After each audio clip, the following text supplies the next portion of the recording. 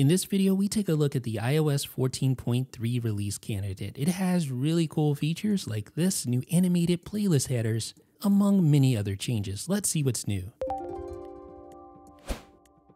So before we get into it, let me just start off by saying that the new handoff experience between the HomePod Mini and the iPhone using the U1 chip is not yet available. I've tried the latest HomePod Mini beta and it doesn't work just yet. But that should be coming before the end of the year, according to Apple's keynote. We'll see what happens. We'll definitely keep you updated.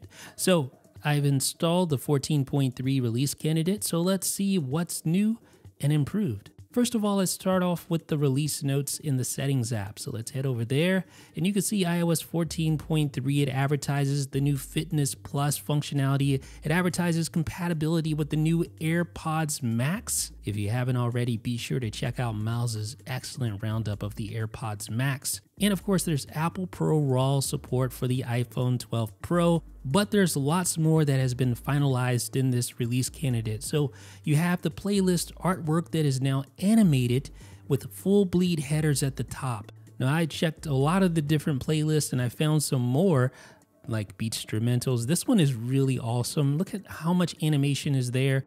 It reminds me of the Lo-Fi Chilled Cow YouTube channel. What do you guys think? Do you listen to Chilled Cow, by the way? Thumbs up if we got any Chilled Cow fans in the house. You also get happy hits, and you can see that animation there. If you're not feeling happy, you're feeling mellow, then don't worry, Apple Music got you covered.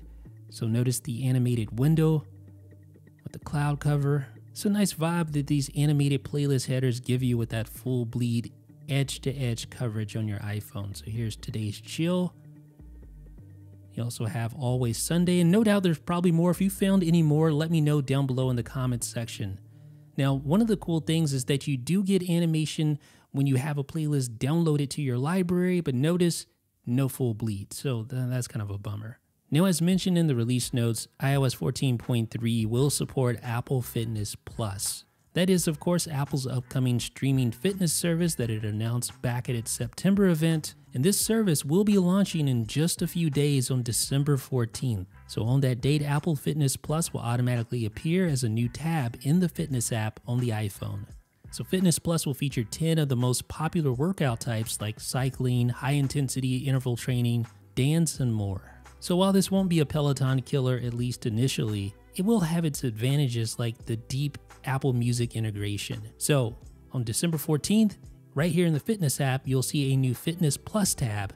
Look for it. So Fitness Plus is included with the Apple One Premier subscription, which costs $29.95. Otherwise, you can get it for $10 a month or $80 a year. And just from comparing this release candidate to the last beta, we can tell that the pieces are starting to fall into place. For instance, under analytics and improvements, under privacy, you see the improved Fitness Plus toggle that has been fully fleshed out. No more lorem ipsum text there describing what that does. And in Safari, you can set Ecosia as your default search engine. And of course, Ecosia is the search engine that donates 80% or more of its profits towards reforestation efforts. So if you want to set that as your default search engine, go to Settings, Safari, Search Engine, select Ecosia, and that's it. What do you guys use for your default search engine? Would you consider switching? So for the longest time, Apple Music has been sort of burdened by this weird UI for video playback. So whenever you played a music video, it just didn't look like the rest of iOS. Well, starting with iOS 14.3, that is no more. Now you get the default video interface in the Music app, just like the rest of iOS. So let's grab the old version and compare it with the new version. You're going to see the old version actually has a really interesting UX as well. So whenever you tap on the video, you see it automatically goes into landscape mode, sort of forcing you into that mode. But you don't have to worry about that on iOS 14.3. Apple Arcade is filled with tons of games, and that can actually make it a little bit challenging to find the game that's right for you. But in iOS 14.3, Apple has implemented additional filters to make it a little bit easier to go in and filter the games in order to find what you're looking for. So if we tap the filter at the top, now you can filter by release date, last updated, you can filter by name, category, you can even filter by controller support or multiplayer support, even app ratings. So that's going to make it easier. If you're looking for a game that supports the controller, you can do that. If you're looking for a game within a specific age range, you can do that as well. So look how easy that is, and it's all sorted by release date, as you can see here, which is really cool, right? Now, if you tap the little button in the upper right-hand corner, you can condense this, hide those big previews, and there you get an easier to digest list of games. And on the iPhone 12 Pro, you get people detection in the Magnifier app. So if I go to accessibility, you see Magnifier, have that enabled. So now I'm going to swipe over to the app. You can find it on your home screen or in your app library. Of course, Magnifier allows you to zoom in and literally magnify stuff, but in iOS 14.3, you now get the ability to enable people detection that uses the LiDAR sensor. So if I go over here, it's going to recognize that a person is in view. So it tells you how far away that person is. So I'm about 4 feet away. Not far enough to stay socially distant. I need to be 6 feet away. So I probably need to back up a little bit. But I don't have enough clearance, so I'm just going to have to work with what I got here. 5, 6 feet, close enough, right? And that is people detection. Now in iOS 14.3, you can finally enable PAL video formats for 25 frames per second video capture.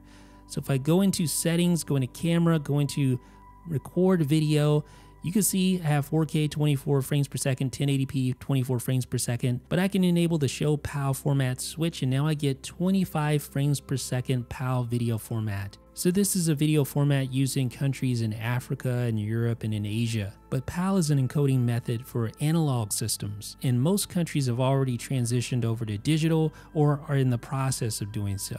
Maybe some of our European friends can chime in. And there's also an update to the TV app. You're going to notice some updates to the spacing between the various little cells on screen, but the real significant update has to do with the search interface, which adopts an Apple Music-like layout. So you have all these various categories that allow you to sort of drill down and find, within the ballpark of what you may be looking for. For instance, kids and family. If you're looking for something family-friendly, you can go there. Or if you're looking for instance Apple TV Plus content, yeah, you're going to find it all there. So this helps you drill down a little bit in case you don't know exactly what you're looking for. There's also Apple News Plus audio updates. So let's tap the audio tab. One of the things you're going to notice is that the truncated text for the titles of your Apple News Plus audio articles is no longer a thing.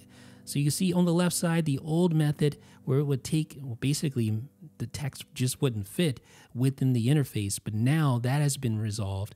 You also get the option to just read the story. If you don't want to listen to it, well, now you see a read story link on the updated iOS 14.3. Whereas if you tap on the article on the older version, it'll just start playing it. So if I tap read story, oops, it kind of went away because I tapped the other phone, it synced together. All right, so I tap read story, and there I can read that article if I want to. Of course, I can still listen to it if I want to as well, but it's nice to have options. Now, another thing you'll find is if you scroll all the way down, yeah, you'll see an Apple News Plus audio channel. You tap on that, and then all these articles are going to be audio articles, so you can actually listen to those articles instead of reading them. And there's various categories at the top you can drill down even further. For instance, if you wanted to listen to articles within the science and technology section, you can do that. And you can also subscribe or unsubscribe to this channel as well. And it's its own standalone Apple News channel. So I've made a couple of videos about the set wallpaper shortcut action returning in iOS 14.3. You can see what I've done here to set up dynamic wallpaper. So whenever I'm charging my iPhone, the wallpaper changes. Plug it back in, watch what happens. Plugged it back in, and the wallpaper dynamically changes just like that. That is really cool in my opinion. What do you guys think? Let me know. If you want to know how to do that, just watch our full tutorial video. But the whole thing revolves around set wallpaper, which is an action in the Shortcuts app that's been added back in iOS 14.3. So you can see I've created this shortcut. Basically, it goes out to my photo library, finds the wallpaper album, pulls one of those photos in, and then sets the wallpaper using the set wallpaper action. And I have this thing running whenever I plug my iPhone in to power, or whenever it's charging, for instance, it's going to change wallpaper dynamically. And there are also home app updates. So if you go into the home settings, you're going to find a new software update section that has been revamped. So now not only will you be able to toggle HomePod updates on or off within this section, but the wording indicates that you're going to be able to update all of your HomeKit enabled devices directly from the home app. So you no longer have to necessarily use standalone apps to provide those updates to your HomeKit enabled devices, which is really cool. And then last but not least, Apple ProRAW support for the iPhone 12 Pro and 12 Pro Max. You'll find that in settings, camera, formats. You'll see Apple ProRAW along with the other two formats, high efficiency and most compatible, which is just normal JPEG. But now you get a linear DNG Apple ProRAW format, which is extremely handy for those that take iPhone photography seriously. So in the upper right hand corner of the camera app, enable RAW under the Photos tab, and that allows you to shoot, as you can see, a RAW photo. But you may be wondering to yourself, what's the big deal? Yeah, it looks the same as a normal photo, right? Not so quick. Of course, you can go in and edit that photo right there from within the camera app, just like any other photo. But let me turn off Apple ProRAW, take another photo, and compare those two. Now, you're not going to be able to really see the differences here. Let's hop over to Affinity Photo. Here is the normal photo, and here's the RAW photo. Now, these have been zoomed in 800% just to show you the detail. And you can really spot the differences. You see not nearly as much processing on the RAW file, which gives you much more flexibility in post. Notice the aggressive sharpening and processing on the standard photo compared to the RAW. So RAW lets you keep more information, more dynamic range. It gives you more flexibility to edit in post, to adjust things like exposure, white balance, the list goes on. Highly recommended if you're an iPhone 12 user to shoot with Apple ProRAW. So that has been a look at iOS 14.3. What are your thoughts? Let me know down below in the comments section, and thumbs up if you appreciate this video, and be sure to subscribe for more videos like this. This is Jeff with 9 to 5 Mac.